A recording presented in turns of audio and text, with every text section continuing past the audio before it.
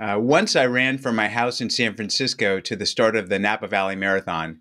The route I followed was about 100 miles, and I timed it so that I got there right about the time the gun went off for the marathon.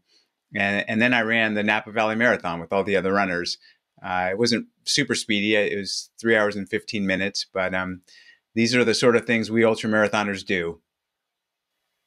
Named by Time magazine as one of the 100 most influential people in the world, endurance athlete Dean Karnazes has pushed his body and mind to inconceivable limits. He's won the world's toughest foot race, the Badwater Ultramarathon, where he ran 135 miles nonstop across Death Valley, the hottest place on earth. He's run across the Sahara Desert and run a marathon to the South Pole. He once ran 50 marathons in all 50 U.S. states in 50 consecutive days. And on 10 separate occasions, he's run a 200-mile relay race designed for teams of 12 runners by himself. Dean is an ESPN ESPY winner and a 3-time recipient of Competitor Magazine's Endurance Athlete of the Year award. He's carried the Olympic torch twice and is a recipient of the President's Council on Sports, Fitness, and Nutrition Lifetime Achievement Award.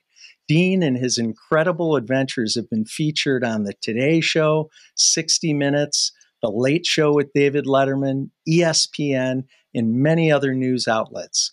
He's appeared on the cover of Runner's World, Outside, and Wired magazines, and has been featured in numerous other publications, including Time, Newsweek, People, GQ, and the New York Times. Oh, and he's also a New York Times best-selling author. I just finished reading his revised and updated book, Ultramarathon Man, Confessions of an All-Night Runner, and I'm delighted to have him on the show. Welcome, Dean, and thanks for joining us on Life Excellence. Well, I must admit, right out of the gate, I feel very underdressed. I see you have a sports coat on. At least I put on a collared shirt. Usually, I'm wearing the same. No worries about that at all. Yeah. I was half tempted to put on running clothes and all of my medals, which are not nearly as many as you have, but this is kind of my standard podcast attire. So no worries about that at all. Dean, the popularity of ultramarathon running is greater today than ever. I was reading some highlights just the other day from a 23-year study conducted by runrepeat.com. I'm not sure if you're familiar with this study or not, but it stated that participation increased from just 34,000 ultra runners in 1996, probably around the time, well, a little bit later, I guess, even than you got started, to over 611,000 runners in 2018, and I'm sure it's much higher today. Now, for the average person, even a marathon is unthinkable, and yet apparently there are over 600,000 endurance athletes out there running ultras. What is it about endurance running that's caused it to become so popular? I think in a lot of ways it's somewhat of a knee-jerk or a backlash reaction to the comforts of modern day living. And the distortions of modern day living. I think that some of us are more comfortable struggling and doing one thing for a long amount of time versus trying to navigate through the world today where, we're all attached to our screens and we've got alerts going off and Twitter feed or X feed now we got to watch and so forth. An ultramarathon is a way just to reconnect with both the environment and with yourself.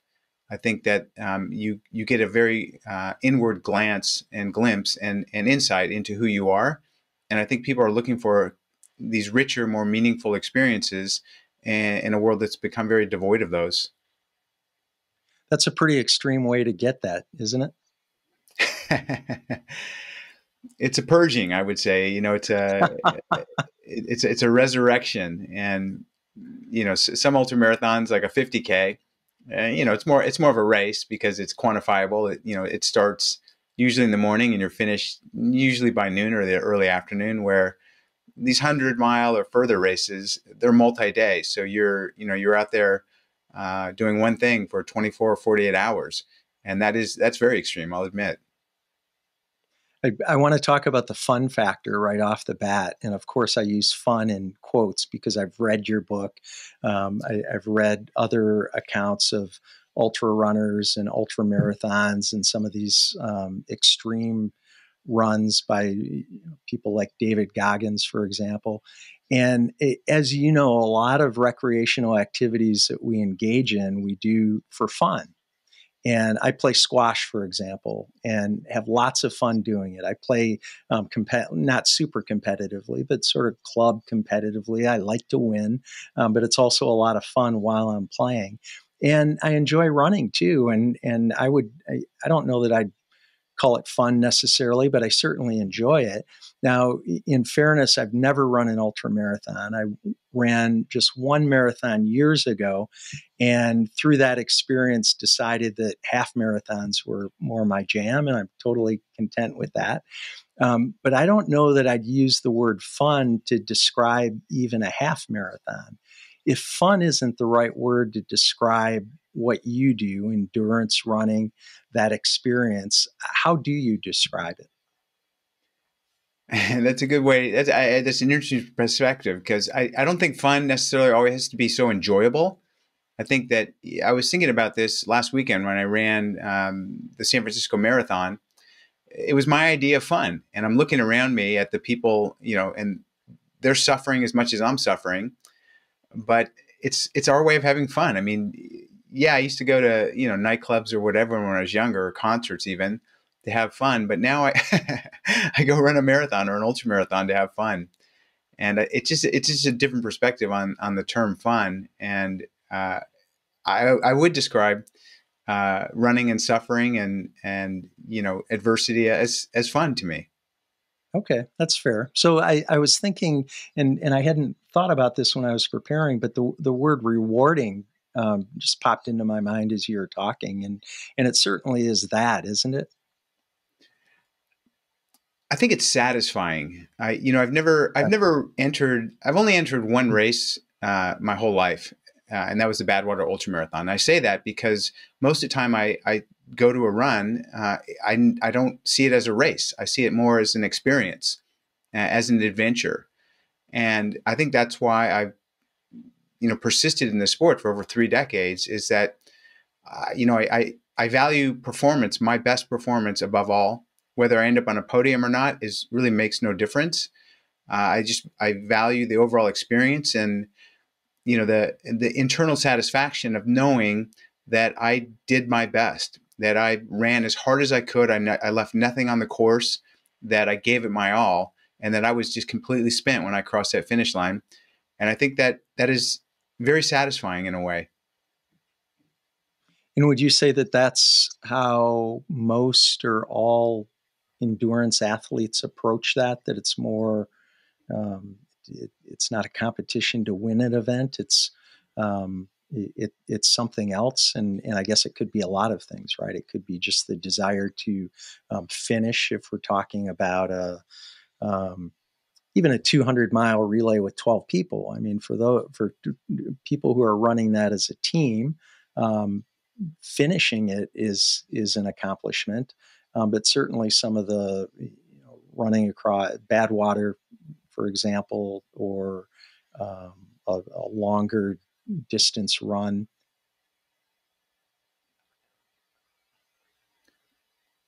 I think some people, their motivations are different. We're all motivated by different things. I think some people are motivated by the time that it takes to run a race, and they're trying to, even if they're not trying to win or even win their age group, they're competing against themselves. That they want to set a PR or a PB, a personal best.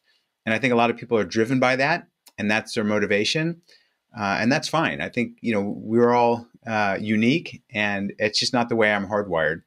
I don't care about my time. I really don't. I care about whether I gave it my all. And I think the only way and the only time I felt like I failed, even when I finished a race, is when I've come across the finish line and felt like I could have left some more on the course. Like I didn't push as hard as I could have. I didn't live up to the athlete that I am. What caused you to think that? Was it how how well you felt it as you're crossing the finish line? Yeah, ironically. I mean, I can think of one race, the Vermont Trail 100. And again, I didn't set out to win. I did win. And at the finish, I thought, I'm not even that tired. Like, what, you could have gone a lot harder than that. I kept waiting for something to go wrong, and nothing went wrong. And when I crossed the finish line, it was kind of unsatisfying. Like, huh, you could have probably pushed yourself harder than that. Yeah, that's interesting. Tell us about your background. When did you start running, and what initially drew you to long distance running? Well, I used to love to run when I was a young boy. So some of my earliest childhood recollections are from running home from kindergarten and when I was 5 years old. And, this was in a different era. I mean, this was California, in the 60s. I'll date myself, and early 70s, and it was kind of free spirited. My parents were very, very free spirited. They were, kind of hippies, if you will. I continued running until I was in junior high school, and we won the state championships. And so I thought that's as far as I'll ever take my running career. And I stopped running when I was 15. And then, I somehow graduated from high school. I'm not even sure how. And I somehow got into college, which nowadays my grades never would have made it for me to get into college. And then I went to graduate school, and then I went to business school, and I had a very comfortable corporate job in San Francisco, but I was internally not very fulfilled. And I was in a bar on my 30th birthday doing what, a lot of folks do on their 30th birthday. I was in there drinking with my buddies.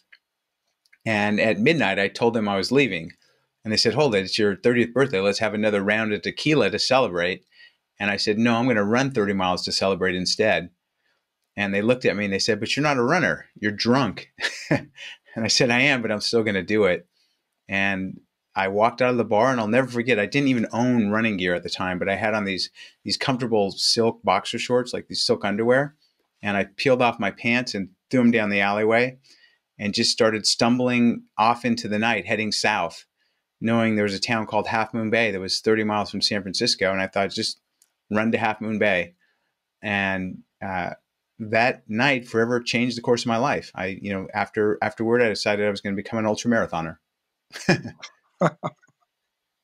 That's remarkable. You've been running a long time. This has been your career for, as you said, more than 3 decades. Have you ever heard a more fascinating or unusual story about somebody running their first 30-mile race? No, I mean, I wrote about that in my book, Ultramarathon Man. And, that story I think is singular and unique. I know other people that have done kind of crazy things on their 30th birthday, or crazy things after getting drunk in a bar. There's certainly worse things you could do than run 30 miles. But as far as that goes, I haven't heard anyone deciding they're going to run 30 miles on their 30th birthday when they were drunk. Yeah, that's a great story. Walk us through then, how did you get from your 30th birthday running 30 miles to entering your first official race, your first ultra? Yeah, so after the 30-mile all-night jaunt, if you will, I don't want to say run, because I was definitely hobbling and stumbling, and to call it running would be an overstatement. But after that night, I started running pretty regularly. And I thought I was in pretty good shape. I didn't have a coach. I was just running by myself, but I was usually passing people. There was a track that went out to the Golden Gate Bridge that was popular, and I would usually pass a lot of people. And one day I was running, and I was coming back to my house, and being in San Francisco, inevitably you've got to climb a hill to get back to your house. And as I was climbing up this hill, 2 guys blew past me. I mean, they just had me choking on their dust, and it was as though they were a different species. I mean, these guys were so fit, and they just blew past me, went up over the hill, and I thought, wow, I'd love to talk to those guys, but I'll never see them again. Well, I got to the top of the hill, and they were both up there doing push-ups. So I coaxed out of them that they were training for something. And I said, well, is it a race? And they said, yes. And I said, are there hills involved? And the guy said, no, there are mountains involved. I said, oh, okay. And I said, well, how far is this race? And he said, it's 50 miles. And I said, hold it. That's impossible. A human cannot run 50 miles. I mean, where are the hotels along the way? Where are the campgrounds or whatever? And he said, no, buddy, the gun goes off and you start running. You stop when you cross the finish line. And his friend kind of elbowed him and they looked at me like, if you cross the finish line, kind of like there's no way this guy would ever cross the finish line. And then they just took off and ran away. So I went to the library. I don't know if you remember what a library is, but I went to a library and I remember the Dewey Decimal System. Sure. I found out what this race was called and I signed up. I sent in my application in the mail and I went and did this 50-mile race. And it was by far the toughest thing I'd ever done. I mean, it took every cell in my body to finish that race. And it really hurt. And I was in the finishing area, the finishing tent area, like wrapped in this Mylar blanket, dehydrated, shivering. And I saw those two guys that had passed me on the way up the hill, and they were high-fiving each other saying, we qualified. And I thought, for what? The insane asylum? Like, what did you qualify for? And they said, no, we qualified for the Western States 100-mile endurance run. And I said, hold it. Did you say 100 miles? Like twice as far as we just ran? He's like, yeah, it's a 100-mile race. And I said, where does this race take place? He said, well, you start at the base of a ski resort. You run to the very top of the highest peak. And then you run 95 miles from there through the mountains to a town called Auburn. I said, well, what do you do at night? Like, where do you stop? He said, no, you put on a headlamp and you run at night. He said, you cross a river in the middle of the night. I said, well, how do you eat? He said, you eat while you run. You do everything as you're moving forward. And I was just blown away that there was anything even remotely like this that a human could do. And as they were walking away, they looked at me and they said, hey, buddy, you qualified too. And as they were leaving and they said that to me, as I sat there, I thought, you have to do this race. Like, you will never live down this moment for the rest of your life unless you try this race. You'll always think those guys told you qualified and you didn't try. So I just knew at that point I had to enter the Western States 100-mile endurance run. And the next year I did. That's awesome. And obviously you've run it several times since then. How many times have you run that in total? 13. 13. What did you learn about yourself as you first started stretching the limits of human potential as an ultra runner? You learn that limitations are self-contrived. I think that's the biggest lesson you learn. When you do something that you once thought was impossible, it opens up other realms to you of things that you thought were impossible. So it broadens your vision as far as what is achievable and, what you can do. I think that's probably the most important lesson.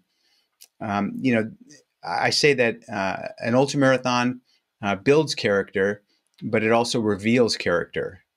So you learn about your strategies for coping with failure.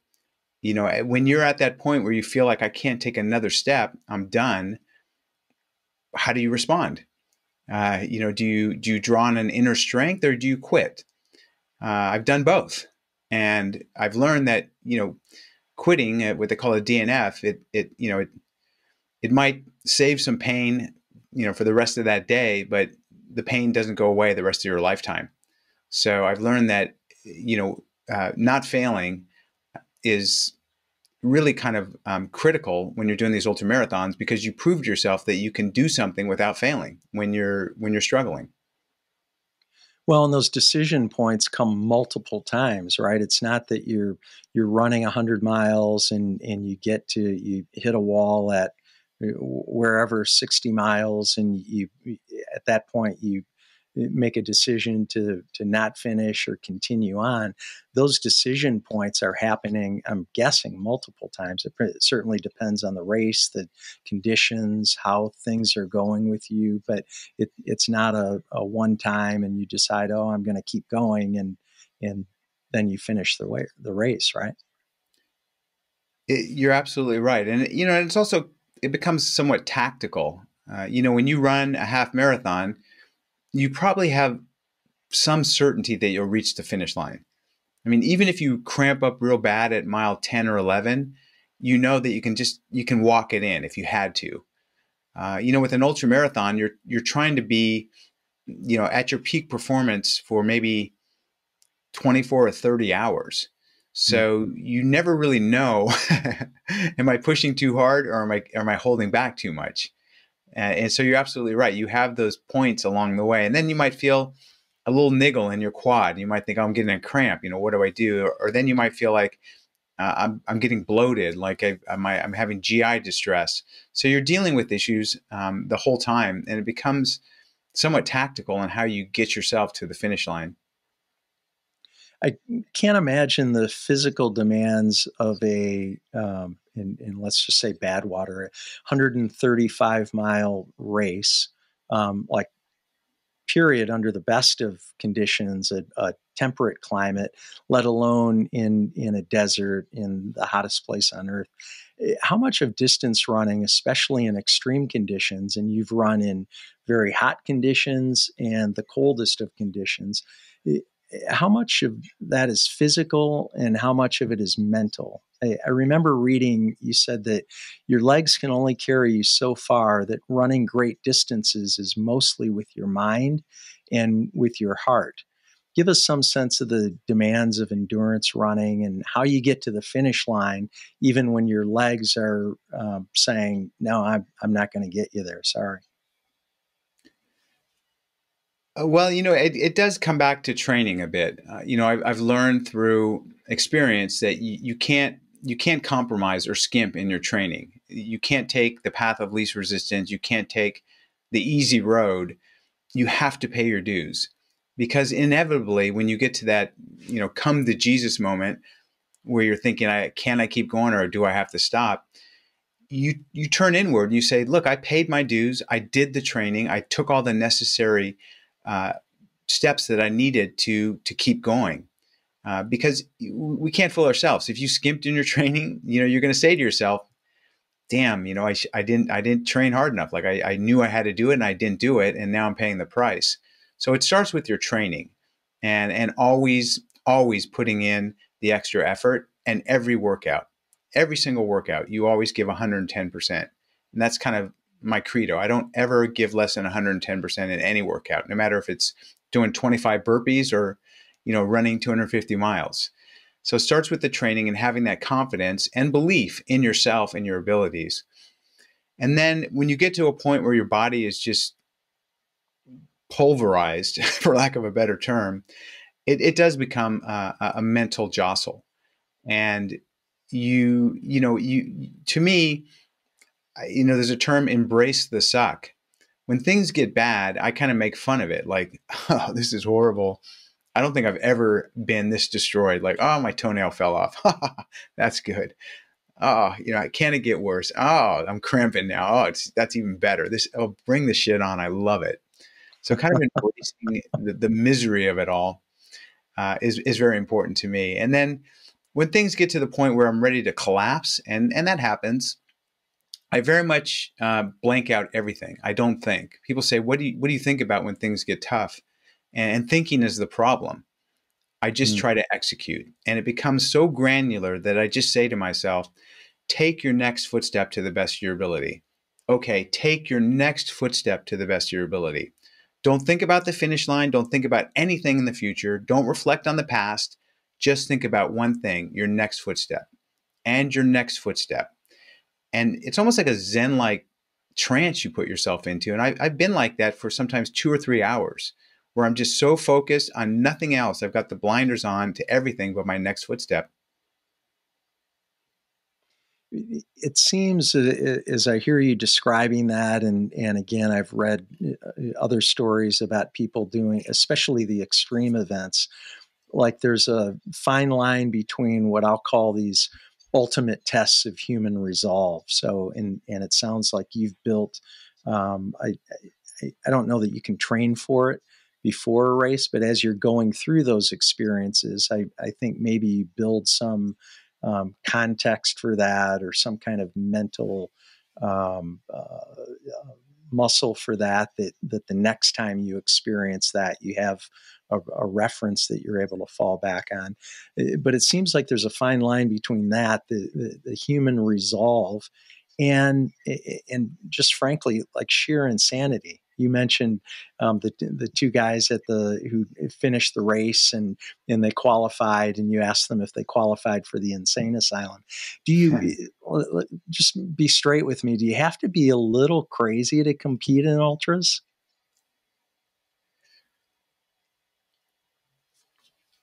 I don't know if I'm qualified to answer that question. I mean, I think of myself as very sane and rational, but when I look at my behavior, sometimes it's just the opposite. So I don't. I mean, I don't know. It's just it's my way of just going fully into what I really think I was put on earth to do, and that is just to run great distances and to challenge myself. You know, Patton said famously of war, "God help me, but I love it so." And I repeat that to myself when I'm at war. And to me, being at war is, an ultra marathon. You're at war just with yourself. And, God help me, but I love it so. Well, and I'm kidding with you a little bit, Dean, because the reality is I'm super impressed. Our show is called Life Excellence, and what you've done and what you're doing is the epitome of excellence in my mind. So, um, as Picasso, people could look at some of his paintings and question his sanity, I guess, in the same way that I was sort of kidding with you about it. But whatever labels we attach to it, your achievements are so incredibly impressive. Dean, when you and I first met, and I want to say, and this was a while ago, I want to say it was around 2007, and it was at a John Maxwell event in Atlanta. Your book, Ultramarathon Man, was already a bestseller, but I think it had just been out maybe a couple years at that point. And you had accumulated at that point, and you think 2007, that's 16 years ago, right? Um, you had accumulated enough accolades and achievements to fill an entire career, including such milestones that we haven't talked about already, like running 350 miles in 80 hours without sleep. Running a marathon to the South Pole. We talked about that a little bit.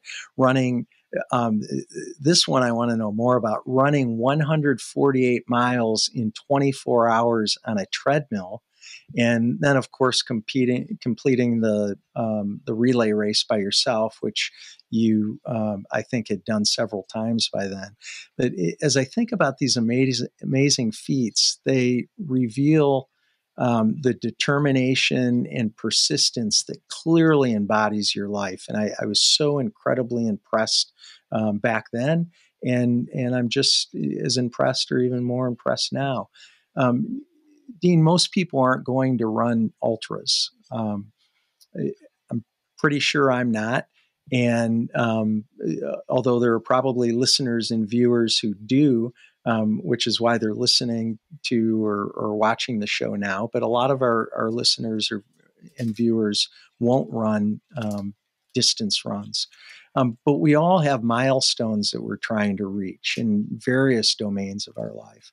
What advice do you have for people who might be facing what seems to be insurmountable challenges? So the equivalent of your toenail falling off, or maybe something worse in their personal or professional lives.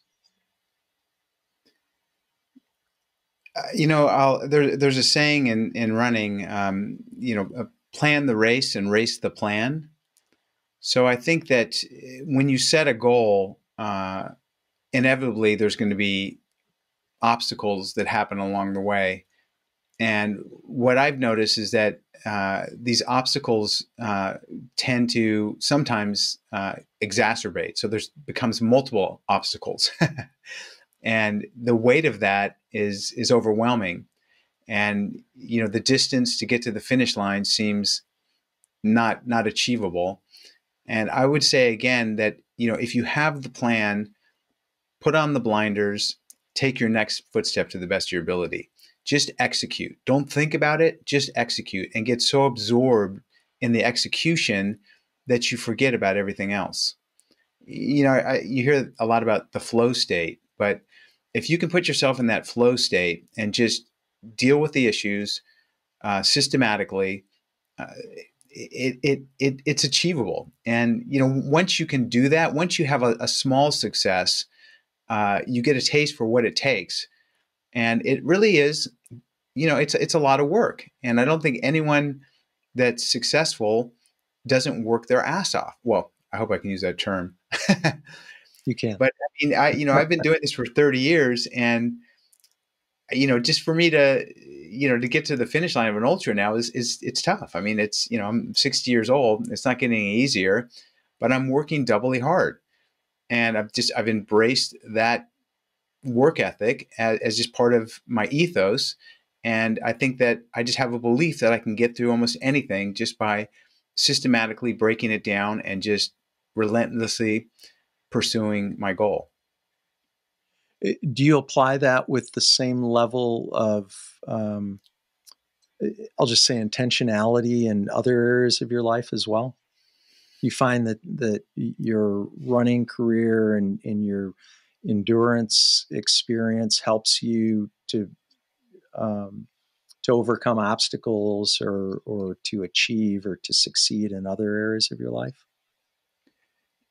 To an extent, I've known for a while that that sort of bullheadedness can only get you so far. Being bullheaded like that and so focused and driven can get you to the finish of an ultra marathon. But when you're dealing with teams of people in group settings, you can alienate yourself and you can alienate others by just having that solidarity of purpose and that relentless, hammering of let's go, let's go, let's go. So, I think that in dealing with business situations, having softer skills and having empathy is really important. And I think empathy starts with knowing who you are. I'm 100% Greek, and the oracle at Delphi said, "Know thyself." And I think I have a pretty good understanding of my strengths and my weaknesses. And I think I've learned that by pushing myself. And I hate to use the cliche, going out of my comfort zone. But how do you learn about yourself? You do something that is seemingly unachievable. You bite off more than you can chew, and you see how you deal with it as you're trying to digest it. So those kind of skills cross over from running to life. But the softer skills, I think, are more important in everyday living and in business settings and in life settings than running an ultramarathon. Yeah, that's well said. Share more about the discipline, passion, and other attributes needed to succeed at a high level, whether we're talking about running or other areas of life. One thing I think is energy. If you look at good leaders, they seem energetic. And I think that's because their passions are aligned with who they are. Again, I go back to the oracle at Delphi who said, "Know thyself." But the second verse, well, there was 3 verses, but the third verse is, "Be thyself." And if you can know who you are and be that person you are, then you're going to succeed. And I accepted on my 30th birthday that, hey, you're just a runner. You're no genius. Picasso. You can't draw. You can't sing. You can't dance. You're kind of marginal at a lot of things. You're dyslexic and you're an introvert, but you can run. And I somehow, 30 years later, made it into a life and a career and a very fulfilling one. Just for the record, I don't think Picasso ever ran an ultramarathon. I'm not sure about that. We can fact check that, but don't cut yourself short. Mm. We all have our own skills. Dean, what do you think it is that gets in the way and prevents us from achieving our full potential? And again, whether we're talking about running or just life in general. I think it's, we are our own worst enemy. I think that, we get in the way of ourselves more than anything else. I think that ego certainly holds people back. They might think it's moving them forward, but it's just the opposite. So I think that, the other thing that I've learned is, I think it's pretty well documented that maybe up to our 30s, we're curious. We learn about the world, and then from that point on, we start applying everything we know about the world to conducting our life moving forward. And to me, I try to have that curiosity still, that simple, just inquisitiveness about the world, about how things work, and really interested in it. And I think that having that curiosity is very helpful, no matter what you're doing. Was the curiosity part of what caused you to explore different runs? So once you had done the Western States 100, then I think the year after you did that the first time, you ran Badwater for the first time, and the South Pole Marathon was not too long after that. Was that did curiosity play a part in that, wanting to know either what else you could do or whether you could do the same thing under different extreme conditions? Tell us more about that. Yeah, I think, I've always viewed running as more than racing. Every racer's a runner, but not every runner's a racer. So I've never defined running as winning races or even time in a race. I've looked at it more as artistic expression. So like running 50 marathons in 50 states in 50 days, that was something I just conceived in my head as a great challenge and a great adventure, a great way to see the country and push myself. And I think that things like that, I mean, I could go on and on with the list of other sorts of things I've done, like run across Haiti, run across Uzbekistan and Kyrgyzstan and Kazakhstan. These are not races. These are just things that I've come up with on my own as something challenging, something unique, something adventurous. And I think that's why I've persisted or lasted in this sport, is that I don't just just go to organized races as the end all to ultramarathoning. I see it as something much bigger than that. Have you ever heard yourself called this is just a sort of random, but have you ever heard yourself called the godfather of ultramarathons?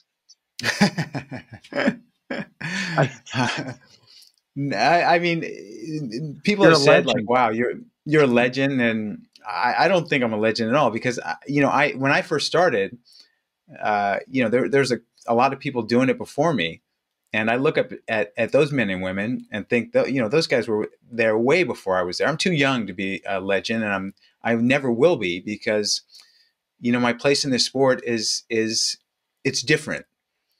Just because it's unique and I've done so many diverse sort of things, but I'll never see myself as like the godfather of ultra running. I mean, I introduced the sport to a lot of people through my books, but I don't think I did anything other than, said, wow, there are people doing these crazy things. Here it is. And maybe giving people permission to try it themselves.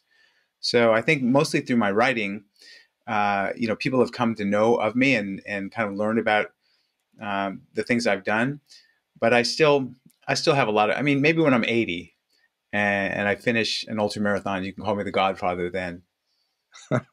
Fair enough. I think you're a little humble, and your accomplishments are certainly significant, even if you stop today. And I hope that you continue until you're 100 and maybe beyond.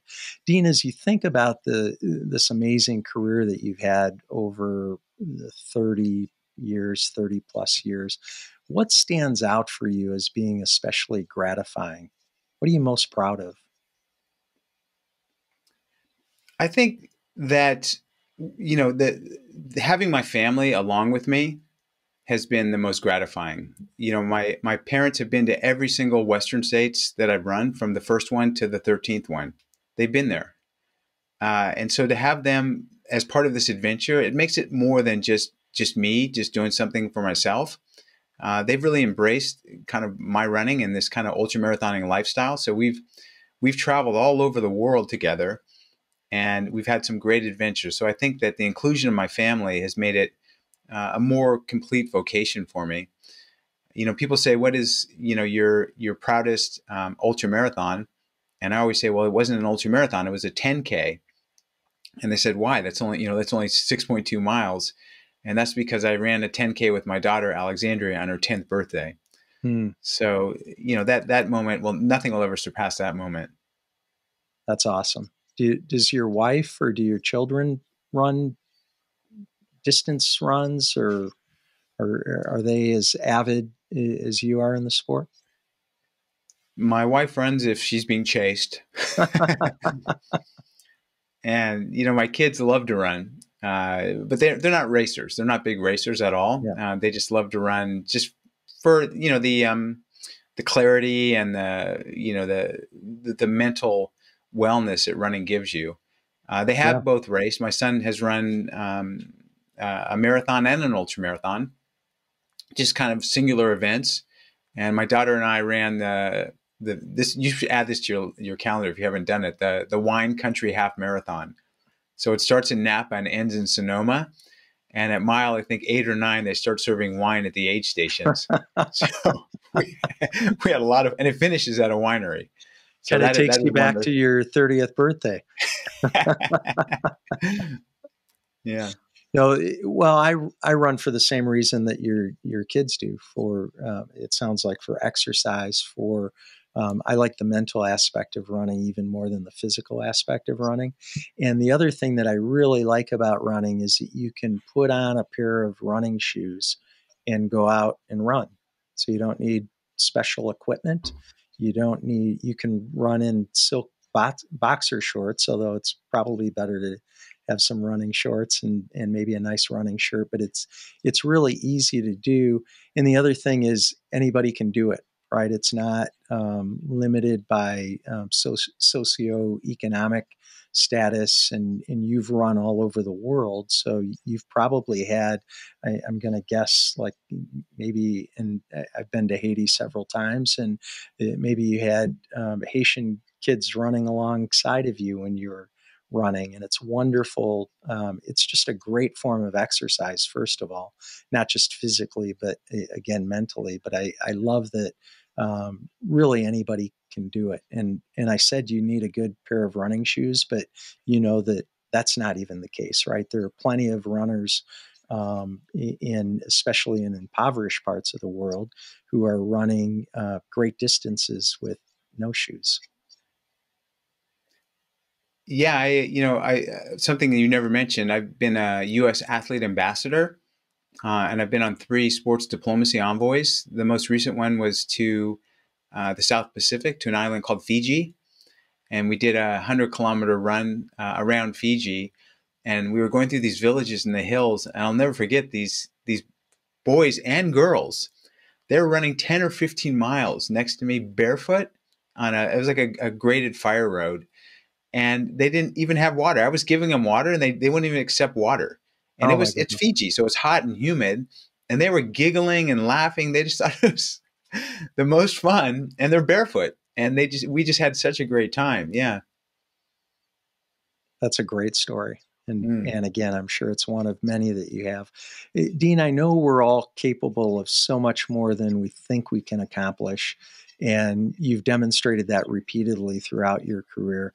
What do you say to someone who says they don't have enough time or talent to pursue their goals or dreams, or someone who raises other objections about why they can't do something? You have great context for having some really strong reasons to not continue what you're doing, and yet you've continued over and over and over again. I think that running is, it's the great equalizer. Like you said, I mean, no matter what color our skin is, what language we speak, what God we worship, no matter our socioeconomic level, running is something that unites humans. It's a commonality we share across the globe. So I would first remind people that, and then I think that everyone should run a marathon. And I say this not lightly. And I know a lot of people that are listening or watching this are saying, "Oh yeah, well I could never run a marathon. I could never run a marathon." Ask yourself why. Why can't you? And I think that's the very reason you need to run a marathon, because it proves to you you can do something that you thought you never could do. And even if you walk it, I think crossing that finish line will be an experience you will never forget. When they put that medal around your neck, you will remember that for the rest of your life. And it'll be the most gratifying and satisfying and rewarding moment you can ever remember. So I really encourage people, sign up for a marathon. There's a lot of online training programs and plans. Just get to the finish line. You don't have to do it fast. You don't have to do it pretty. Just do it. That's very well said, and I appreciate you sharing that. And it's absolutely true. You receive all of those gifts from that experience. And the other thing it gives you leverage, right, for other experiences. And having been through it, and again, I only did it once, and maybe now I'm encouraged to try it again. But love the halves, a little easier to train for. As you said, I'm pretty sure I'm going to finish, but whether I ever do another one or not, I know that I did that one, and I knew what it took to get off the couch every day, multiple times a week, and go out and run and train and do what it took to accomplish that. And I can tell you that I've accomplished so much more in my life because I did that, and having the reference of that success, that experience, and being able to apply some of the same things that it took to train and finish the marathon that we bump up against in other challenges that we have in our lives, both personally and professionally. So I really appreciate that. I can't let you go without, I mentioned it along the way, that you ran was it 148 miles in 24 hours on a treadmill? Tell us about that. And it gets even better. I was suspended on a 2-story platform, hoisted above Times Square. Of course you were. Yes. And all the jumbotrons were filming me the entire time I was doing this. So, yeah, it was on summer solstice. So it was the longest day of the year. It was June 21st. And it was for, part of it was a fundraiser for prostate cancer. A friend of mine had prostate cancer, so it was a fundraiser, which makes me proud. But running for 24 hours in those conditions was psychotic. I'll admit. I mean, I kept thinking, come hour 20, 21, when I'm so tired, and you've got this narrow belt on the treadmill, and I'm thinking, if I step one foot off this belt, I'm going to get shot off the back of this treadmill like a sack of potatoes. I'm going to splatter on the asphalt. But it was a very Manhattan moment. Yeah. And I love running on a treadmill. I tell people that most people hate running on a treadmill, right? I actually enjoy it. And I've said for a long time that you can put a treadmill in front of a blank wall and I could run forever. That's literally how I described it. After reading what you did, I'm never going to say that again to anybody. Dean, it's such an honor to have you on the show. Thank you so much. It's great to see you again. And I think everyone listening or watching will agree that you're a true inspiration for both runners and non-runners alike. Thanks for everything. I appreciate you. Thanks for having me run by. Thanks for tuning in to Life Excellence. Please support the show by subscribing, sharing it with others, posting about today's show with ultramarathon man Dean Karnazes on social media, and leaving a rating and review. You can also learn more about me at brianbartes.com. Until next time, dream big dreams and make each day your masterpiece.